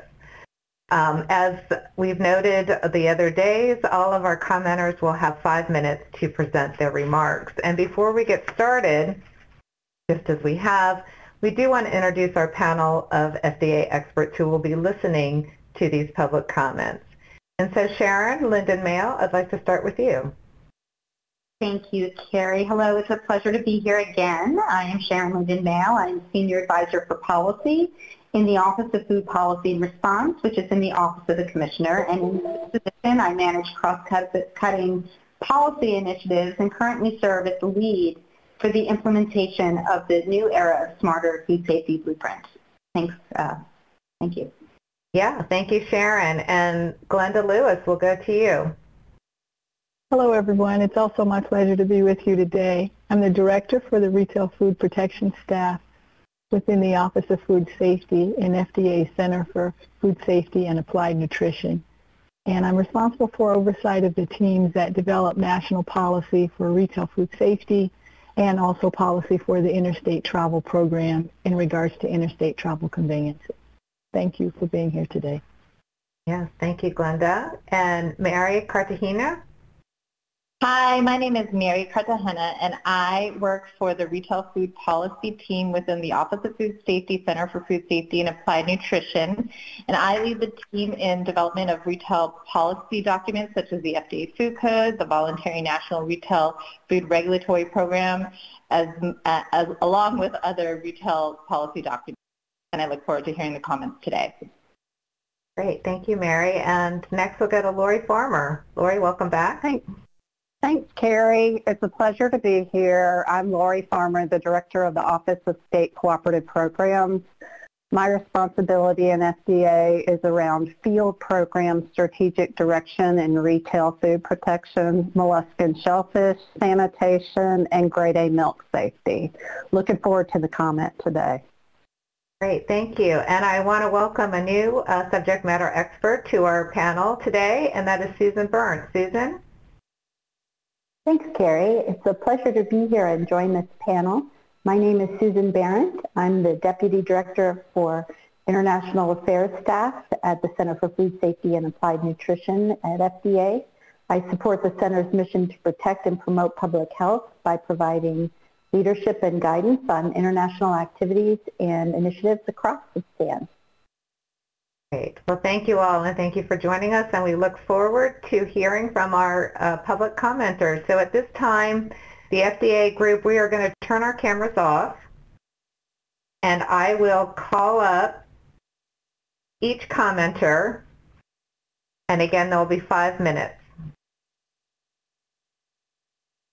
And our first commenter is John Spink, Michigan State University Food Fraud Prevention Academy. And John, thank you for joining us again this afternoon. Thank you.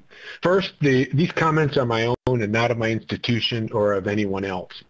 Thank you for the opportunity to comment here today, and I commend FDA for taking this step to first ask a lot of questions.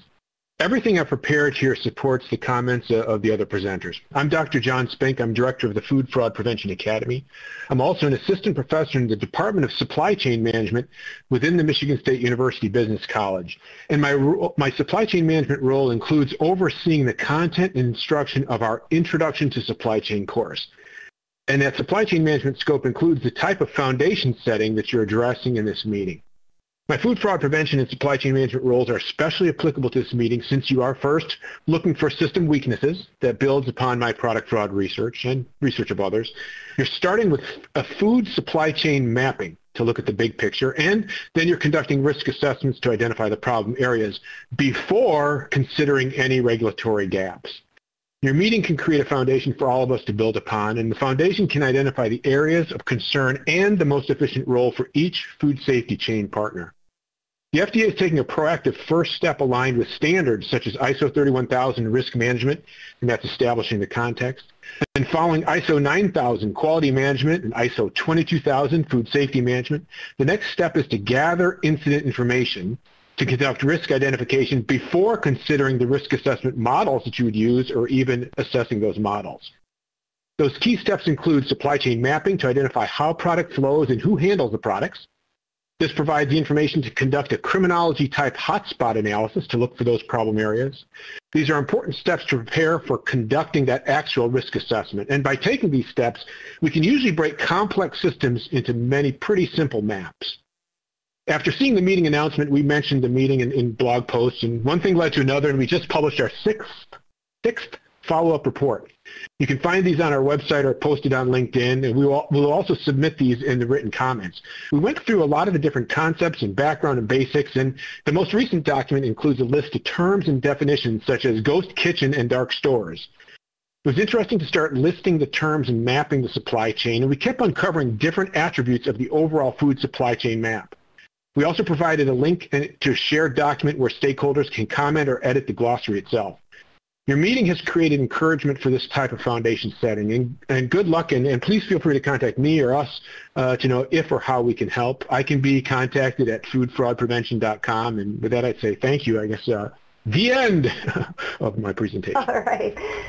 John, thank you so much for your comments, and we'll now go to our next public commenter, which is Amit Karadia. Amit? Thank you. Yes, thank you and good afternoon. My name is Amit Karadia, Education and Technical Support Manager for Remco, based in Zionsville, Indiana. We supply high-quality sanitation and material handling tools such as brushes, brooms, and shovels to our North American clients in the food manufacturing, retail, and food service sectors. We're now part of Denmark's headquartered company, Beacon, a leading manufacturer of hygiene cleaning tools with a global presence in over 90 countries.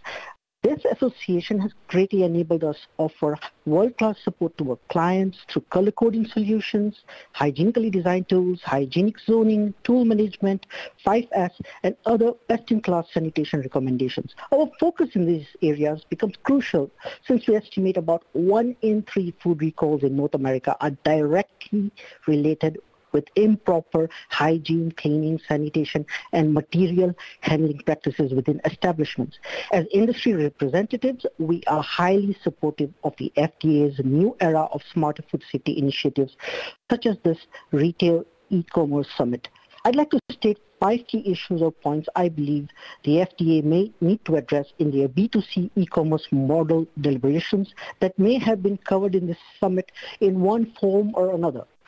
First issue is we need clarity on compliance status of retail e-commerce ordered foods on possibility that delivered products shall pass from one state to another having variable public health regulations. Such variability poses 2 additional risks. Product might be compliant yet not safe, or product might be safe yet not compliant. Whether B2C companies need to comply with federal regulations or public health regulations of the client's location or the latest food code, or whether uniform adoption of food code by states may resolve this issue are some questions to ask. Second point regards closely re-examining risks associated with e-commerce ordered and delivered foods.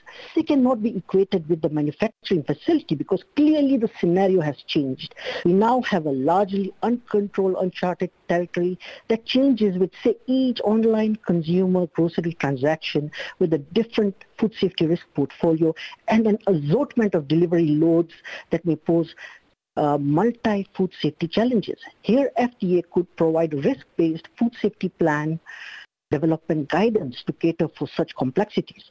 Third issue is about establishing workable and sustainable food safety controls. Technological innovation and consumer expectations Outpacing regulations is a reality, so controls may get reassessed with every change. Many feel regulations are best left at minimum bare bones, since the onus should lie more with industry and their partners to design better controls. Moreover, we also need robust controls whose effectiveness should remain unaffected by such market changes. FDA, with the help of stakeholders, can support industry in the development of stronger controls, in part by offering non-binding recommendations.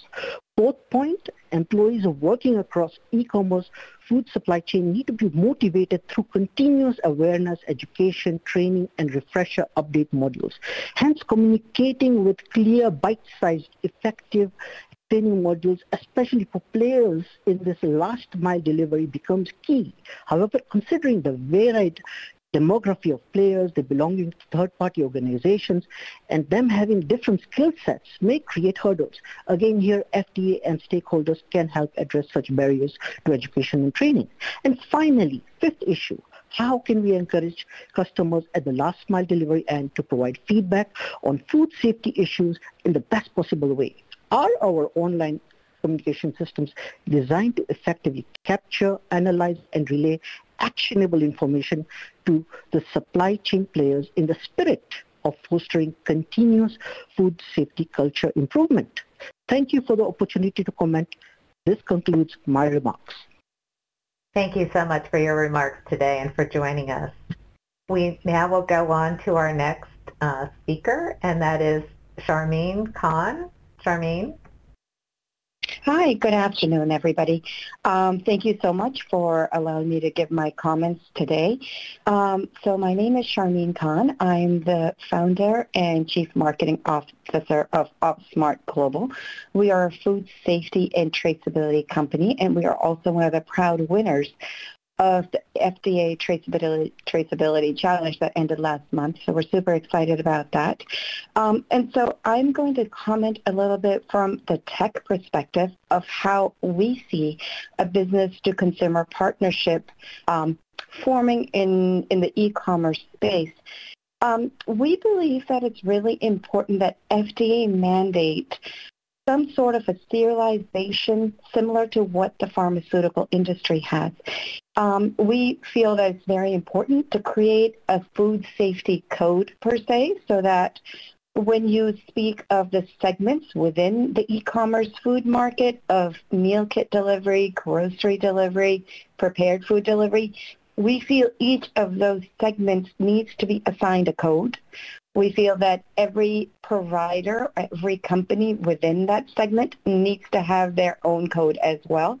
So when a meal kit is delivered to the doorstep of a consumer, they have a barcode at their hand. So if they open that package and they have an issue with that package for any reason, there should be a code ready for the consumer to scan and let the FDA know that there is a problem with that particular meal kit. And what this does is it removes all sorts of fraud. So when you get a blue apron box at your door, you know it is a blue apron box at your door, not somebody who has chosen to replicate the box. This creates responsibility within the food supply chain, creates responsibility, removes fraud, and most importantly, it empowers the consumer and connects them directly to the FDA, so that when that homeowner who opens that package scans the barcode, they can connect to the FDA and say, there's something wrong, we need to return this, and at that same time, FDA is immediately informed of a problem with that package, and then they can reach out to the producer of that package and capture the challenge that they're facing on their production line and remove it or stop it at that point. So that returns us back to the conversation of food traceability and recall management, which is intrinsic to the new era of food safety. So it connects both e-commerce and food safety and the new era altogether by serialization, by providing responsibility and empowering the consumer at the same time. And we believe FDA has the responsibility to do that in order to keep the food system safe. Thank you so much for my comments, and I will put myself on mute, I assume. Okay, thank you, and thank you for joining us and for offering your thoughts, and we deeply appreciate all of our public commenters today for taking the time. We now will go on to our next one, which is Maria Jose Plana Casado. Maria? Good afternoon, good evening from Amsterdam. My name is Maria Jose Plana Casado, and I am assistant professor at the law group of Wageningen University in the Netherlands, where I teach European, US, and Chinese food law. At Wageningen, I carry out research on the regulatory challenges of the digitalization of the food system with a team of colleagues leading food and environmental legal research in the European Union. I am intervening here today to ask the FDA, but also other regulators globally, such as that of the European Union, to launch a comprehensive review of current food laws and regulations to make sure that the rules are fit for purpose in online marketplaces, enabling third-party suppliers to trade e-foods. As I examined in my recent book titled E-Food Bridging the Online Enforcement Gap, we need rules that take into account the particularities of online marketplaces, because online marketplaces challenge long-standing legal arrangements in the US, in the European Union, and abroad. For instance, marketplaces are not legally responsible for mandatory information. The trader is under consumer law rules and under food law. But their private rules, marketplaces rules, and their interface shaped food information to a great extent. I want to focus my intervention on one main additional concern: supplier volatility in marketplaces and its impact on compliance with legal requirements. I will explain. In marketplaces, consumers have the choice of buying products from not only popular retailers, but also from smaller disruptive businesses, home-based suppliers, or even their peers. This is due to the fact that platforms dilute market access barriers by providing anyone from anywhere with a ready-to-use interface to offer e-foods. But peers and micro-businesses are often not aware of their obligations regarding food safety or food law, and these generate novel safety and legal risks. And the pop-up nature of offers in marketplaces challenges enforcement actions to remediate non-compliance, because too often, when a problem arises, the supplier is no longer active in the platform.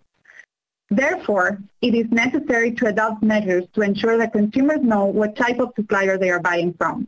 And it is also essential that the new laws assign marketplaces obligations regarding the safety of the offers they facilitate. Taking that into account, I am asking here today that regulators adopt rules ensuring the following. First, that consumers can clearly identify whether a supplier is a traditional retailer, a home-based supplier, or a peer. Some big marketplaces voluntarily do so, but most service providers don't.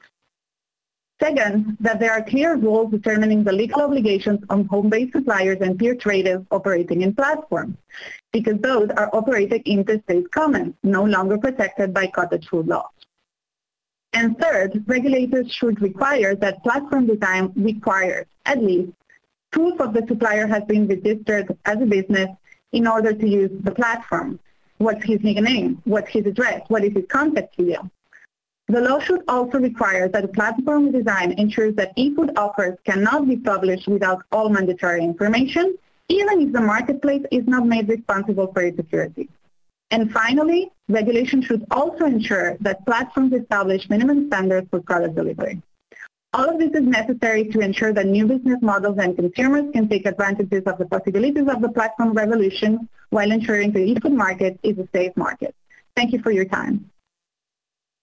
Thank you so much, and we appreciate your comment. And we will now go on to our next public commenter, which is Corey Muse. Corey? Thank you.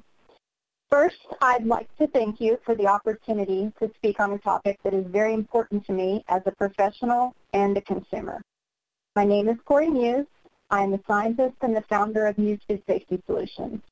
Food safety is my passion and my profession. I've been in the food industry over 14 years, working and consulting in various roles. Currently, e-commerce encompasses 3 business models: historical retail establishments, food delivery services, and food businesses that deliver B2C. important to distinguish the differences as the food safety implications differ drastically. Food delivery services are responsible for the transport of food from restaurant to consumer. The available time window for proliferation of microorganisms and introduction of other hazards is short, typically less than 1 hour. Additional restaurant establishments have limited on-site storage. PCS ingredients are delivered and utilized within a relatively short window. If the establishment is observing local food safety regulations, the window for proliferation is about 6 hours. What should be defined as e-com business model is critically different than the aforementioned. Some cook and package their finished products on site while others receive ingredients and portion by hand or equipment and then distribute their products via commercial trucks. These trucks range from private fleets to third-party carriers and in many cases are exempt from sanitary transport rule. Here, the time window for microgrowth is much greater, ranging from 24 to 85 hours or longer. Typically, the packaged food products are shipped on non-temp controlled fleets and in many cases left on a consumer's doorstep for 8 to 10 hours. If this is Nevada in the summer, it could be over 100 degrees. As speakers have demonstrated, we have the data to show that if products are not handled appropriately, there are critical risks to the consumer. E-com operations are more comparable to food manufacturers, and there is a full lack of federal oversight. They are regulated under local food codes developed for traditional establishments with significantly smaller window for microgrowth and food safety failure. Dr. Hallman highlighted the lack of central registry to reference in the event of an illness outbreak, and others highlighted it's been a complicated task to locate new businesses. It's important to highlight that Facebook is not the answer to this problem. Because of the complexity of e-com business, there must be federal oversight through the appropriate authorities. I urge regulatory bodies to require e-com businesses to register with the FDA and require shipment on carriers which fall under sanitary transport rule. I further urge regulators to require scientifically validated temperature controls throughout the supply chain. Companies which are unable to scientifically validate their controls should be required to employ the use of continuous temp monitoring technology to ensure safety.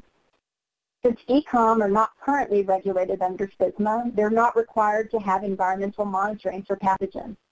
This is a critical risk as many businesses handle ready-to-eat foods such as leafy greens and raw produce. I urge regulators to require these e-com businesses to register with the FDA and require environmental monitoring for pathogens. With no federal oversight in mind, I'd like to pose 3 questions to local regulators. How are local authorities ensuring large volumes of protein are being handled appropriately? And how are local authorities ensuring seafood is being handled appropriately and packaging regulations are being observed? Finally, how are local authorities ensuring that ready-to-eat ingredients are being appropriately classified, stored, and handled? It is paramount solutions are rooted in science and based on risk to mitigate these critical risks that inherently exist with these e-commerce businesses. Regulations for food delivery and traditional retail establishments are grossly inadequate and do not provide the necessary solutions for this rapidly growing business model. I look forward to submitting additional written comments to supplement my comments today. Thank you for your time and allowing me the opportunity. All right, thank you so much for your comments today, your oral comments, and we'll look forward to your written comments submitted to the docket. So thank you for taking the time. We will now go on to our next public commenter, which is Mohammed Shabazz. Mohammed. Hello, good evening. From my side, my name is Mohammed Shabazz. I'm associated with Mawarid Food Company, which is based in Saudi Arabia. First of all, I would like to say many thanks, and it's an honor and privilege for me to be part of this FDA New Era of Smarter Food Safety Summit on e-commerce, and many, many thanks for providing me this amazing opportunity. I would like to comment, as all know, pandemic leaves wide-ranging and catastrophic effects at normal ways of living that has disturbed the global food supply chain and have damaging impact on food safety as well. In this challenging time, food industry and the government come together and played a vital role to ensure that food sector should remain open for consistent and unhindered production of food so consumers have continued access to safe, healthy, and nutritious food during this pandemic. The food regulatory authorities responded quickly and immediately and took initiatives during pandemic. Specifically, FDA formulated regulations, developed precautionary measures, and enforced specific standard operating procedures and best practices for food sector to keep them safe and healthy even during challenging times. Nowadays, we have seen most of the foods we eat are grown and manufactured in different places and different countries and being delivered to various places by using e-commerce channels. Maybe these channels may be online shopping or home delivery. E-commerce provides consumers with greater choice and convenience and access to food products that they could not access through a traditional way in traditional physical retail tradeways. E-commerce can directly connect small and medium enterprises to the global market, allowing them to extend their sales beyond their limited geographical boundaries and to access more customers as well. Online ordering can be a cheaper option as well. Therefore, online ordering has become a favorable way for the consumers to get their safe and healthy meal in very, very convenient way. Here in Saudi Arabia, since last couple of years, we have seen rapid expansion in cloud kitchen concepts and selling of various types of food online that is growing tremendously. It's awesome that online selling of food is growing, but we have to ensure that all food delivery aggregators are following good hygienic practices and delivering the food to consumers in very, very hygienic and safe way. Once again, thank you very much for providing me this opportunity. Well, thank you so much, and thank you for giving us your evening and calling in from Saudi Arabia. I know it's later there, and we so appreciate you joining us for the summit. We'll now go on to our next public commenter, which is Jeannie Duckett. Jeannie? Hi, thank you. My name is Jeannie Duckett, and I am chair of the Board of Directors for AIM North America. I'm chair of the AIM North America Food Policy Group. I'm convener of the ISO WG8 AIDC and Applications Group. I'm the GS1 co-chair for RFID Gen 2 V3, and my day job is understanding food traceability from farm to fork for Avery Dennison. Thank you for allowing me to add public comments during this amazing 3-day event for the FDA Summit on E-Commerce. I've learned a great deal listening to the different perspectives from the presenters and the other commenters. The COVID-19 pandemic has made it clear how essential the actions outlined in the blueprint for smarter food safety released in the summer of 2020 are for a safer, more resilient, sustainable, interoperable digital food supply chain. Let's review the 4 pillars. First, new business models and retail modernization. That's the topic of this week's symposium. Although the concept of new depends on your definition. Communal kitchens or ghost kitchens were uncovered in the ruins of Pompeii, and the very first pizza delivery is popularly attributed to Queen Margaret in 1889. After traveling to Naples, she requested food to be delivered to her room, and pizza delivery was born. However, it's more likely that food home delivery dates back as far as communal kitchens. The new challenge for these communal kitchens and third-party delivery services and e-commerce is proving the chain of custody. Simply put, the chain of custody is the unbroken path a product takes from the first stage in the supply chain to the end customer, including raw commodity materials, conversion, transportation, distribution, and logistics. Note that the physical product holder can be different than the product owner. Today, a customer uses a third-party app or a web page to purchase home delivery of food and becomes the immediate owner of that food. However, they do not have possession of it. Third-party apps have proprietary methods of capturing this data, but the new era pillar will be enabled through common access. This brings us to our next pillar, enhanced traceability. There is a global interoperability model currently in use in the drug supply chain, and it's starting to emerge in food. Commenters have referred to it on each day. Let's look at what's required. First, you need definition. You need the critical tracking events. These events flow nicely from the food process map required for hazard analysis. As discussed, that made its appearance in the 1960s. A common language builds common understanding. The common language is EPCIS, defined by the GS1 and ratified by ISO. In the coming months, food safety experts will assist in defining these points for communal kitchens and delivery services. Secure access. This model is being developed by the Internet Consortium, W3C, as decentralized identification. For the practitioner in the field, it's obvious that not all of this data is going to be stored in a single repository. This is neither practical or desirable. Decentralized identification will enable permission to access to this data with verifiable credentials. Provenance, certificate, and sensor data. A common method was needed for the verification of certificate and evidence that hazmat controls were met. EPCIS Standard 2.0 is now in community review, and this enables this data to be tied to the item moving through the supply chain. Building on this foundation, you'll see that the digital food supply chain rapidly emerged over the next decade with automatic exception handling based upon unmet control points. Which brings us to the new culture of food safety and another emerging standard, GS1 Digital Link. GS1 Digital Link is building upon all of the web-enabled references that have developed over the last decade from proprietary QR codes. The GS1 Digital Link is a structured way of web-enabling GS1 data, such as Global Data Model or EPCIS. Imagine a third-party delivery service creating an EPCIS event that builds upon the previous events that an item was picked up and delivered to a consumer in an appropriate transportation environment with a tamper-proof label on it. The GS1 Digital Link containing a QR code on the package could not only tie the brand directly to the product and the consumer, provide verified nutrition and allergy information, as well maybe a coupon for the third-party delivery service. Within this framework, you can educate while regulating. The GS1 Digital Link could link safe food handling practices.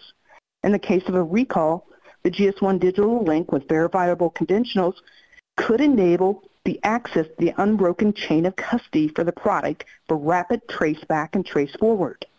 To wrap up, we've discussed how global interoperable standards can enable the access of food safety information, allergens, nutrition facts, product handling, and enable third-party deliveries to offer value add to both restaurants and consumers. With interoperable traceability events, we enable the final pillar of the new era, smarter tools and approaches for prevention and outbreak response to enable that quick traceback. Thank you. And thank you, Jeannie, for both your technical remarks, and I have to say I enjoyed your historical notes as well. So thank you so much for joining us, and I want to thank again all of our public commenters. That does bring us to the end of our open public comment session this afternoon. And at this time, I do want to welcome back our summit host, Andreas Keller. Andreas?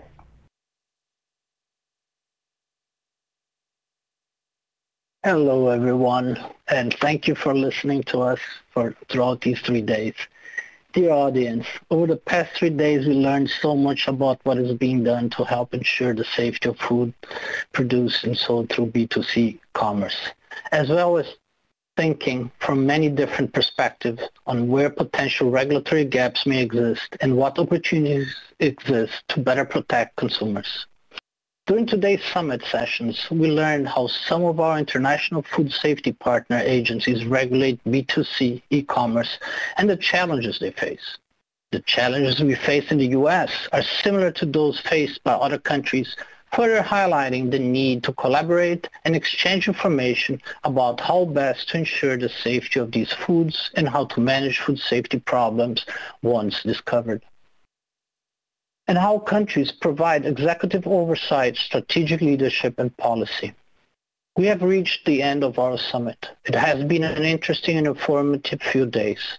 I want to thank all of those that participated in this summit, where they participated as panelists, submitted questions, or just listened in to learn about the potential safety issues which attach to B2C commerce and foods. While the summit is almost over, the dialogue on food sold via e-commerce will continue. As we have said throughout the summit, we intend to use information resulting from this public meeting as well as all submissions to the docket, which will remain open until November 20th, to determine what action, if any, should be taken to help ensure the safe productions and delivery of food sold through new e-commerce business models. We urge you to think about the issues raised over the last 3 days, as well as those highlighted in the Federal Register notice and background materials for the summit that were posted on our website, and provide us with any data and other information which you might have that can help us in our deliberations on how to improve the safety of foods produced, sold, and delivered through e-commerce. So, what are our next steps? As I said, FDA will be reviewing all the information we heard over the last few days, the public comments provided us, and other feedback received. We will work in collaboration with our state and local partners, as well as all our stakeholders, other than in the federal and U.S., so that we incorporate our international levels as well, to continue the dialogue via technical follow-up on discussions and potential other forums as needed to determine the path forward. Please share the summit YouTube links for all 3 days with your peers and friends, and you may also follow our progress as www.fda.gov/food/new era of smarter food safety. I urge you to sign up for the subscription service on our website so you can be kept up to date on all developments related to the new era of smarter food safety and learn of future opportunities to get involved. We thank you again for your interest and participation this week.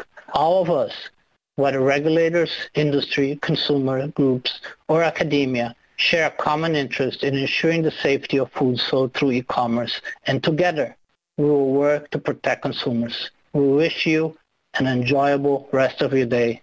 Goodbye and stay safe.